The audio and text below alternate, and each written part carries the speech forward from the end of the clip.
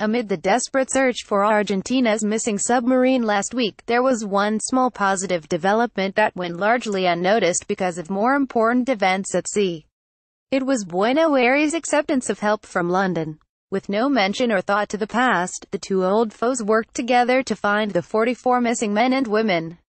The 1910 Brussels Convention on Assistance at Sea holds that every master is bound, so far as he can do so without serious danger to his vessel, her crew and passengers, to render assistance to everybody, even though an enemy, found at sea in danger of being lost. The UK's help wasn't just a token fulfillment of that, rather the contribution was, by my calculation, at least as great if not greater than anybody else's.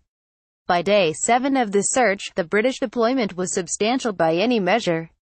It included HMS Protector, HMS Clyde, a C-130 Hercules, the Royal Navy's Submarine Rescue Assistance Team, and RAF refueling tanker, and the offer of Mount Pleasant Airfield on the Falklands as a base for any aircraft involved in the search.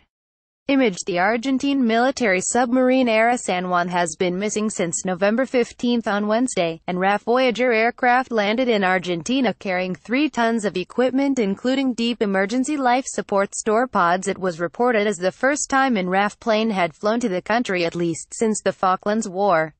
The accompanying photographs of Argentinian Air Force officers greeting the British pilots went viral.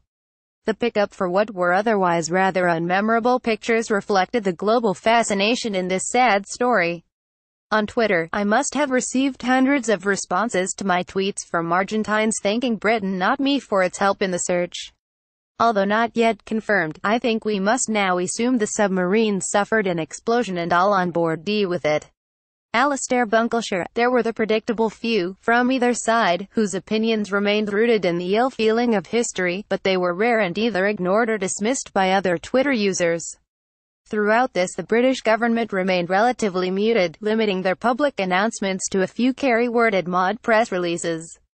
Privately, they were happy to brief journalists on the search's progress, but there was a very deliberate attempt to avoid over-promoting Britain's help, which would have risked embarrassing Argentina. We were trying to be respectful, and mod source explained. Surprisingly perhaps, relations between the two militaries are not all that bad, so much so that, a few years ago, a former chief of the air staff even went skiing with his Argentine counterpart. But politics have tended to shape the impression in recent years, and strong nationalistic statements on the Falklands have proved all too easy and tempting for any Argentinian leader in domestic trouble. Image: RAF servicemen are greeted by the Argentine base commander. Pics: Guillermo Lobo. Politics has been rightly absent during this incident, so much so that Oscar Aguad, Argentina's defense minister, visited the search headquarters recently and personally thanked the UK personnel involved. Although not yet confirmed, I think we must now assume the submarine suffered an explosion and all on board deal with it. In the coming days, the international search mission will scale down and the formality of funerals and public mourning will begin in Argentina.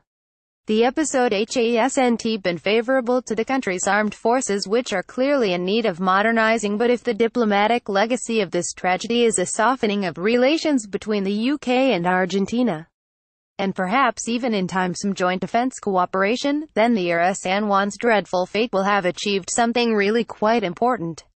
Sky Views is a series of comment pieces by Sky News editors and correspondents, published every morning. Previously on Sky Views, Katie Stollard Pope's words will matter in Myanmar.